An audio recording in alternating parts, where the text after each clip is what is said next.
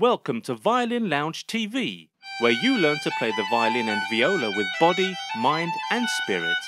This is your host, violinist Zlata. Hello, in this episode of Violin Lounge TV I've got a guest. And he's called Steven McMillan and he has invented a new shoulder rest. And why I'm interested in interviewing him is that this is not the 10th or 20th copy of Wolf or Kuhn rests, because that wouldn't be very interesting. It's actually something really new, so that's why I am interviewing him here. Steven, could you perhaps introduce yourself shortly? You are a violinist too. I will get some lights, yeah. Perhaps you can do a little intro of yourself, where you're coming from and how the idea came to create a shoulder rest. Hi Zlata, thank you. Yes, it's something of a long story. I think we all have a similar experience though. We eventually begin to struggle with the more advanced playing, and so the issue of how to have the good posture comes up. And I'll tell you the truth, originally this concept came to me as a way to improve the tone of the violin. And what happened with me was like so many, I tried all of the other shoulder rests. I really did. I have a big box filled with shoulder rests and dust from all of my experiments. And each one of these, I will give them credit. Each shoulder rest design has its good points and then its weaker points too. So at the time when I became very angry at the shoulder rests, because in those days the materials were not as good as they are now, and also most of these designs are quite stiff. So I'm playing a solo and the shoulder rest goes kabang off the side of the violin. So after this experience, I'm so angry that I make a promise that I will never use a shoulder rest ever again. So for almost 15 years, I play with no shoulder rest in the old-fashioned way. And then I bought a very expensive violin, and I was noticing the difference between when my shoulder would touch the back of the violin and when my hand would hold the violin a little higher. And I felt like the tone was a little more pleasing when my shoulder was not touching the back of the instrument. So this began my idea to create something which was naturally shaped like the violin, but which would stay only around the edge of the instrument when you put it behind the violin. And I showed this. I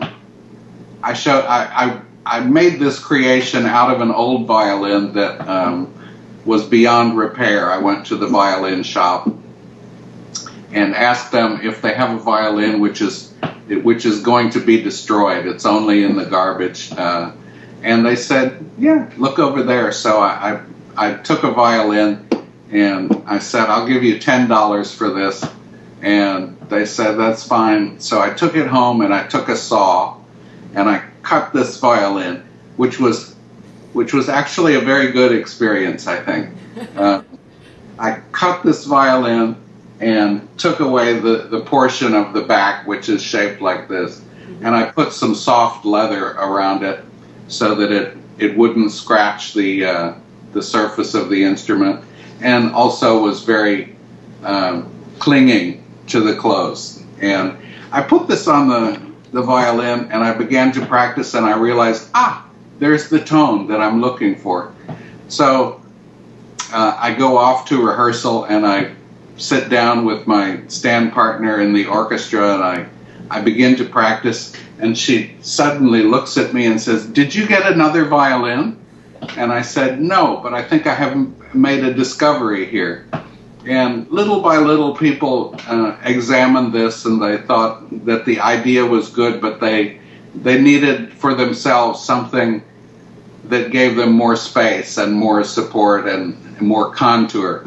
And that's later on, I was able to create a set of little pads that I'm going to make the sound, that come apart with Velcro, so that you can create a shape for yourself which is pleasant to your shoulder and can of course be changed as often as you like, as you change, or if you wear some kind of different clothing. Okay. Well, what's interesting to know, you are a professional violinist yourself, so you have tested this among colleagues, I understand. And you're telling that some people like a lot of space in their shoulder rest. Can you maybe explain why it's not a good idea to, because there are a lot of strange things you see if you look around in the orchestra, a lot of big constructions that people are building buildings under their chin. Yes. Could you maybe for the viewers explain why that's not such a good idea? You mean filling the space very, very tight with... Yes, exactly. Well, and in fact, I can conduct this experiment using my shoulder rest. I have made sometimes a contour for the rest which is quite high, but which fits very well. So it's made just for me, but I'm filling this space completely. And what I discover is that it does not allow enough freedom. In really healthy playing, there needs to be some ability to make some small adjustments without a feeling of tightness or that the muscles have been pulled too far. Exactly. Yeah. And is the reason why you promised yourself to never use a shoulder rest again is because I know more people who switch from using a shoulder rest to using nothing, exactly for the reason of freedom of movement and not having a slipping shoulder rest. Were these reasons for you? Because I understand it was mainly for tone production, for difference in tone. Well, I discovered along the way, and I must say at the time when I made a determination to play without the shoulder rest, I did not do this very scientifically. I just made myself do it, and I learned some valuable lessons from doing this. There's something to be said for this old-fashioned method of not using the shoulder rest. But for a professional player today, I think if you're playing a solo, this is not as much of an issue, because the soloist comes and for 20 or 30 minutes they dazzle everyone and then they go home. The rest of the orchestra will be there another 2 hours. Yeah. You know, and maybe that's only the first one today. So 3 hours plus 3 hours, and then if you're lucky and make some more money, 3 more hours. Yeah. And so I think professionally, this is a problem for the player who is busy all the time to make something which is a little less effort. Yeah. And in those days, we didn't have so many choices with the chin rest either. Okay. And I noticed that a few people have made some wonderful experiments to fill in the gap with much higher chin rest. Mm-hmm. So maybe I would have done things a little differently if I had explored that. But I really just, with determination, made myself play without the shoulder rest, and then realized later on that I'm putting a great deal of effort into doing this, and I think I need to relax a little more.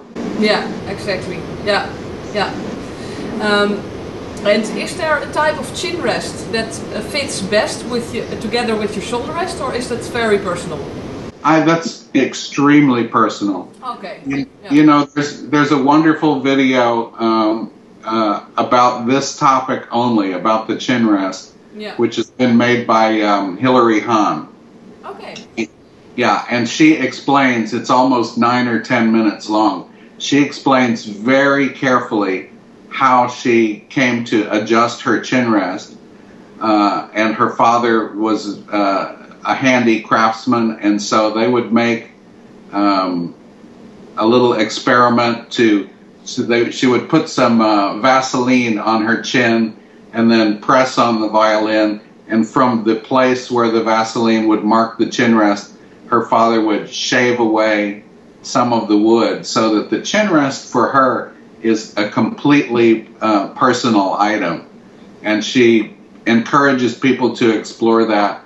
She mentions even the shoulder rest, but she's very wise to say, I'm not going to show you what I use, because then a bunch of you will go out there and will do exactly the same thing, which will be completely wrong for you.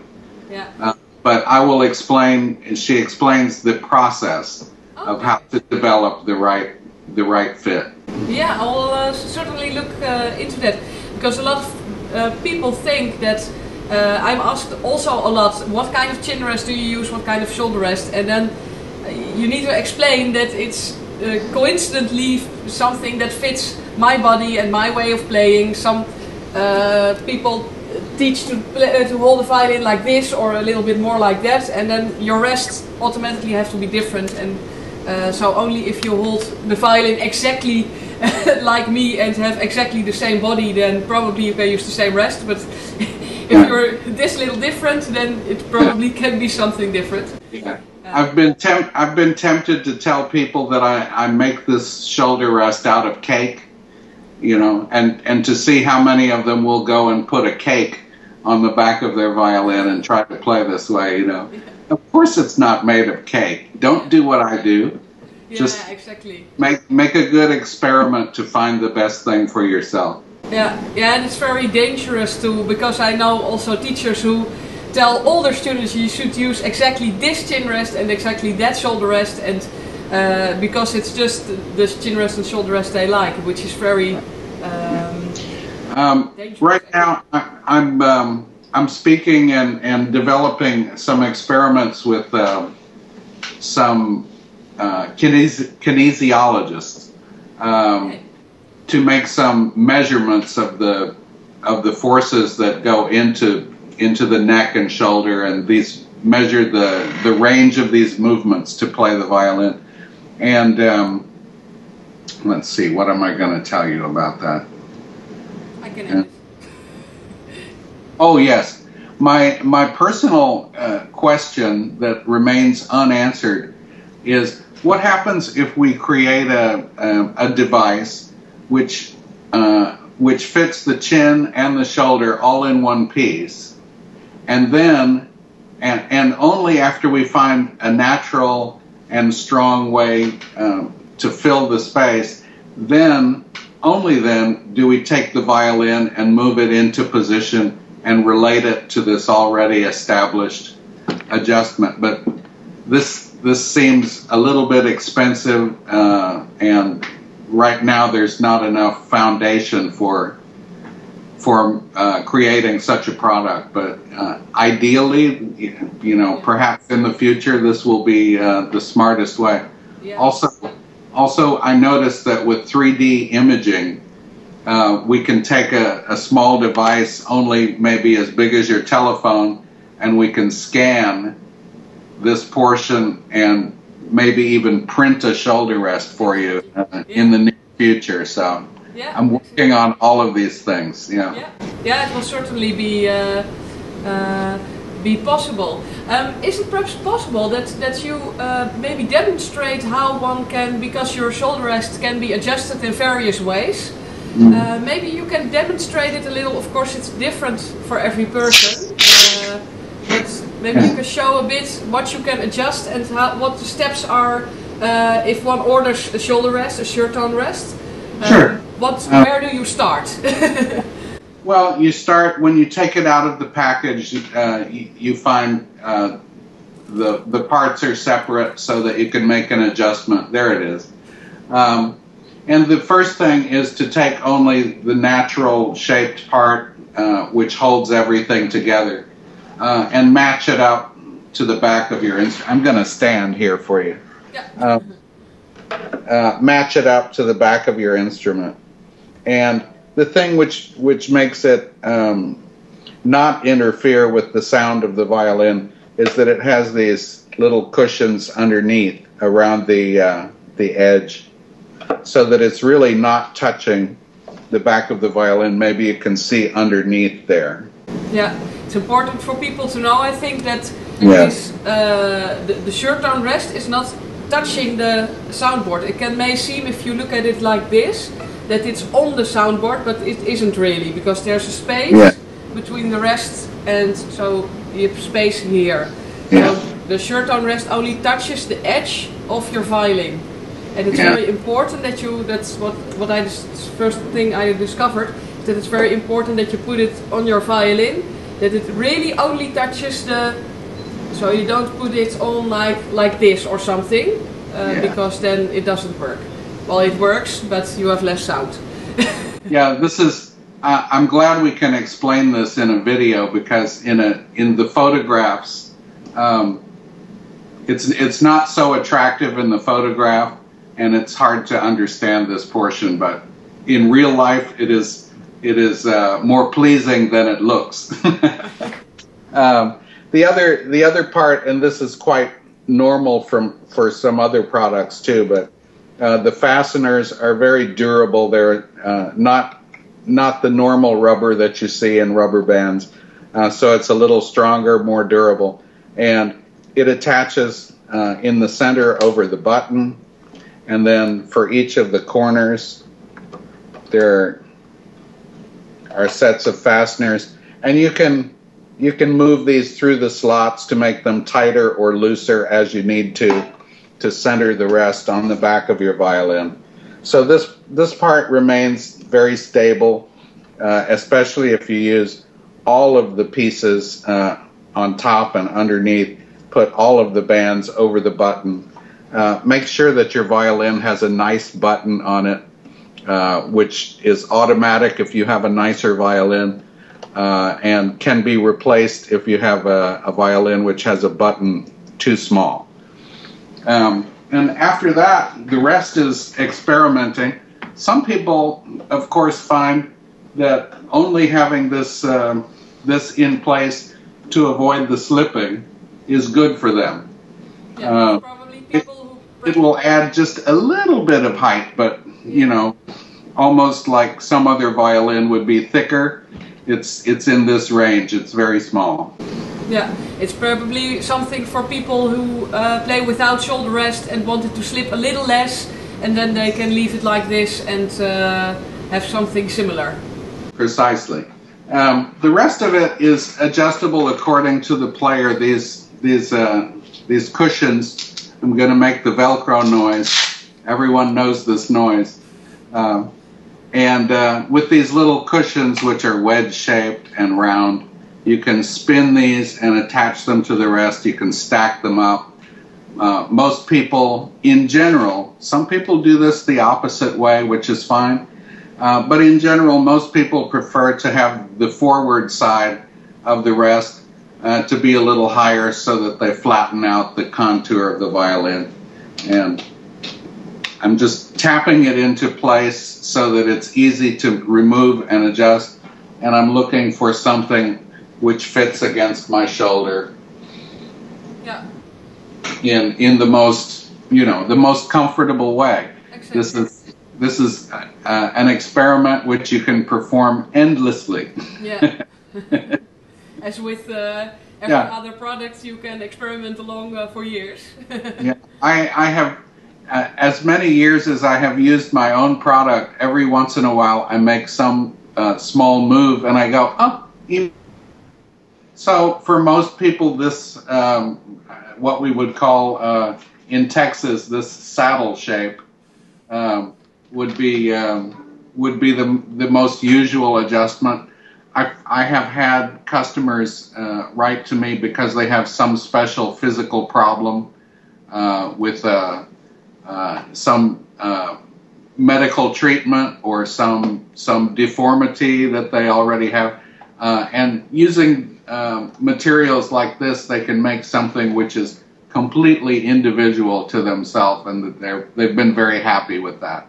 Ah, good. Yeah, yeah. It's also all very soft, so you don't have things pushing, or sometimes you have the Kuhn rests with the edges and stuff that point.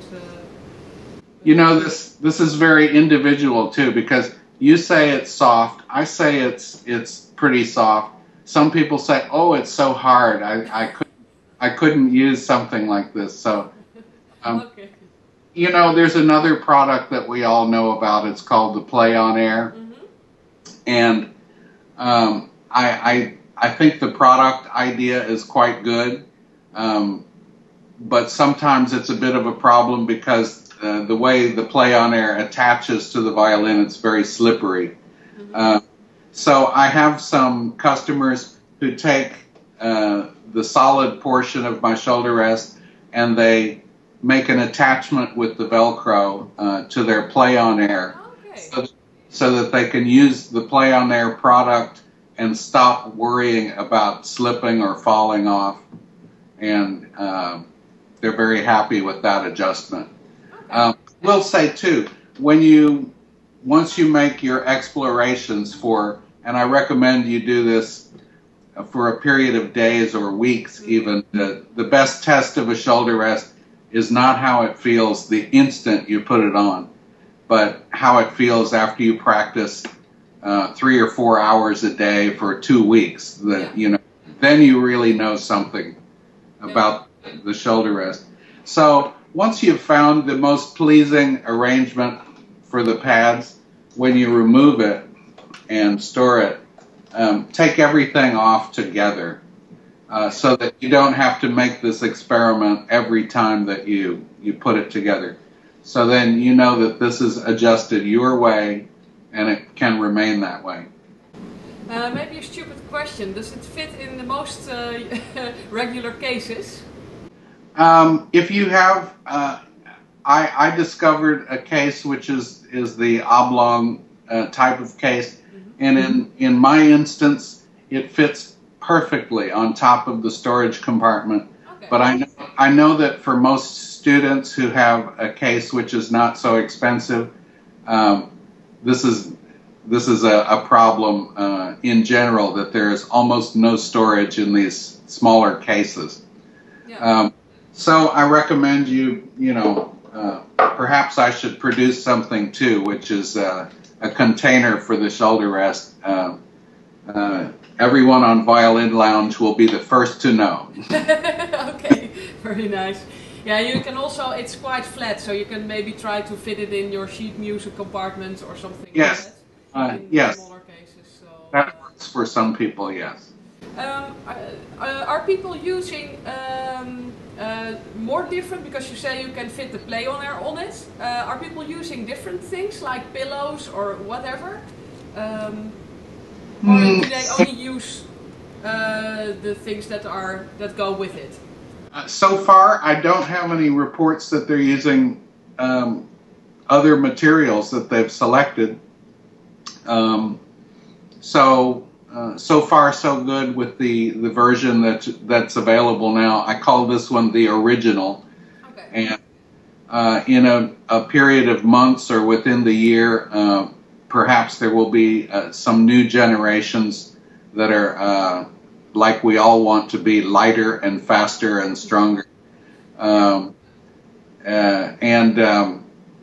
We were talking earlier about these new scientific materials which on command can probably adjust to the size of the shoulder. And then when you're through, either you make a voice command or you push a button, they will then collapse flat again. And so each time that you install the rest on your shoulder, it will sense where to go. Yeah, exactly. So that's the future.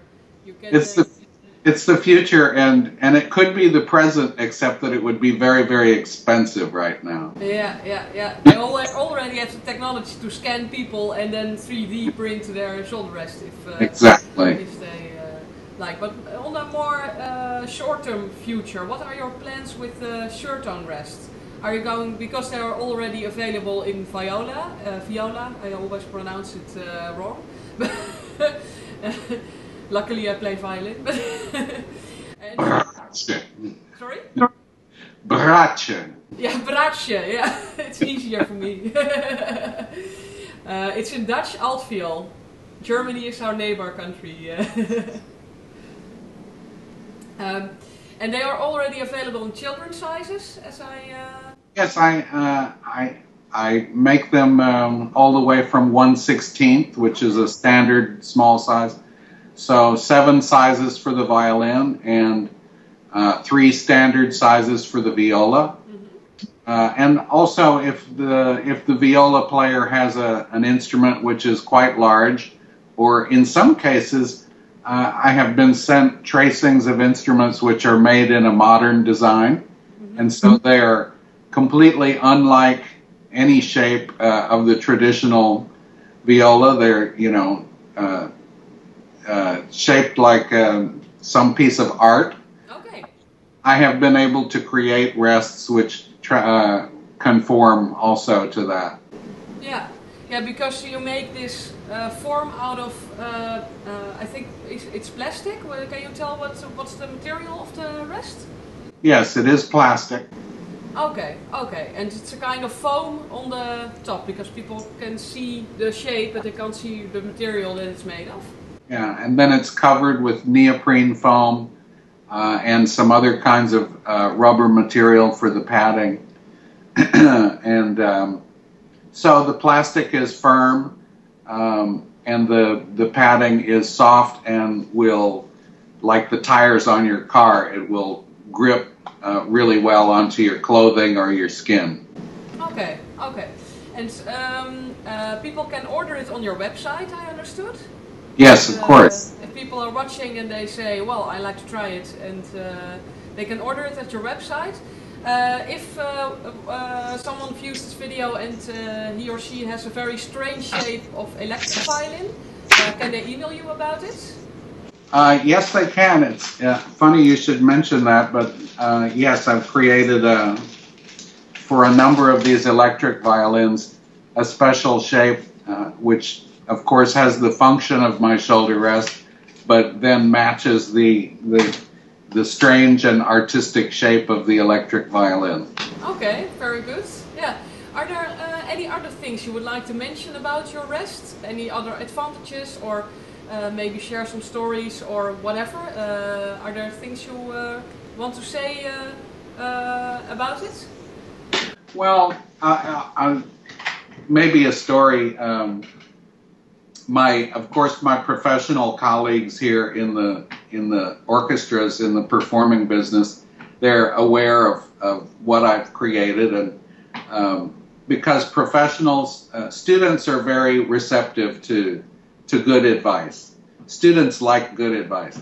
Professionals, they have done things a certain way for a long time, and even though they're having some problems, they are not so likely to change these things. Yeah.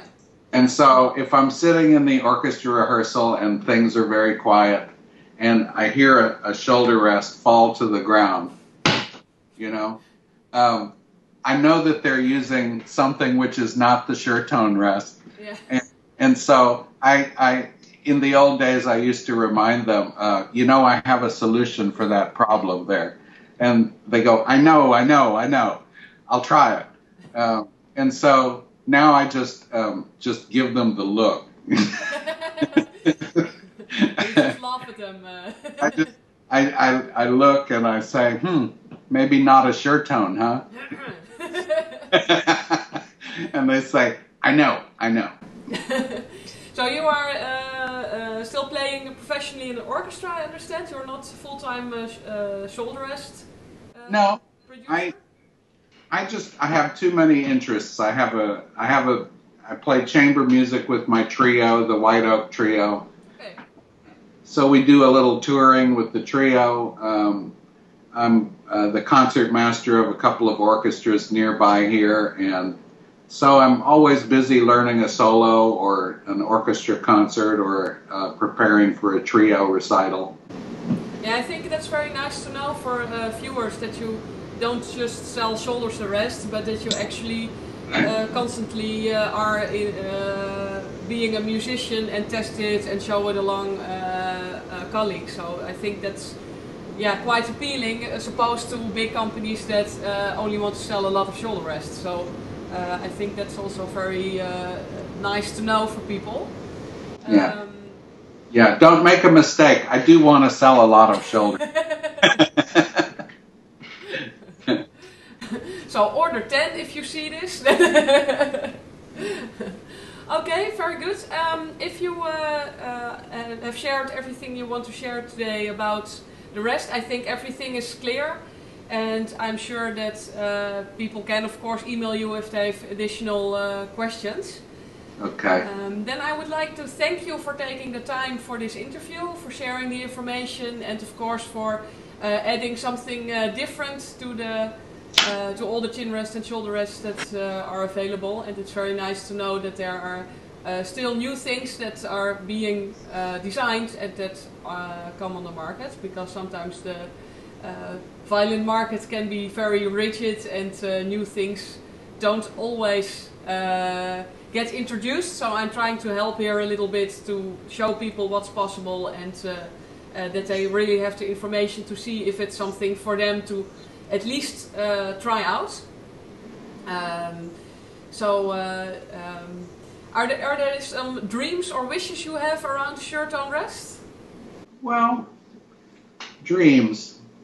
Or around the way people see shoulder rests, or around the way people play?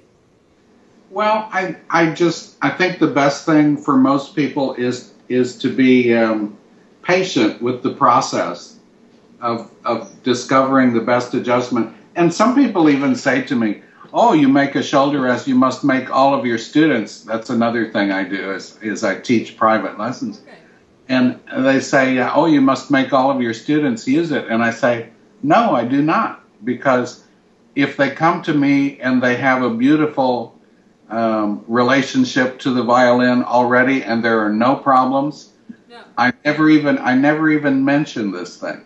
But if they are clearly out of adjustment, or if they are spending half of their lesson time bending over to pick up the shoulder rest from the floor, then I say there's something we need to do different. Yeah. There is an alternative to what they're using at the moment. That's also fair. Yeah, nice to know. I've got also students without shoulder rest, or with the pillow, or with the play on air, or whatever, and maybe soon with SureTone Rests. So I think it's very important for people to take the time and effort to try different things, and also really give it a chance, that they don't just, fit it all, oh, it's nothing for me, but really try to give it a chance and really try to find what's suitable for them. So that's, well, I think everything is clear. So thank you very much for taking the time and effort, and for sharing all this information. So I think that was it. It was a pleasure to do this. Very nice. Thank you. It was a pleasure for me too. Thank you. Okay, bye-bye. Bye-bye.